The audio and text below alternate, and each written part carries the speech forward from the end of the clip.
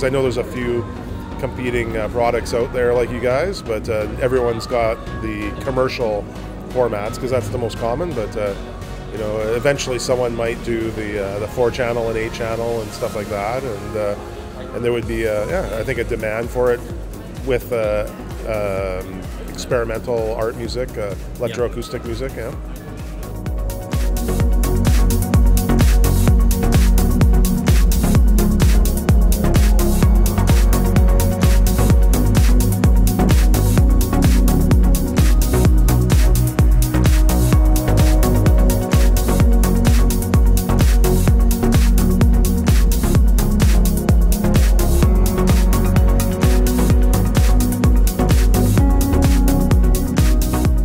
You've done a really nice job here. This is kind of an impossible challenge, I think, to overcome, and there's nobody that's really doing it well yet out on the market. And I think that we are all suffering, and I think that overall adoption rates are down in our community because we don't have a great system for dealing with it like this.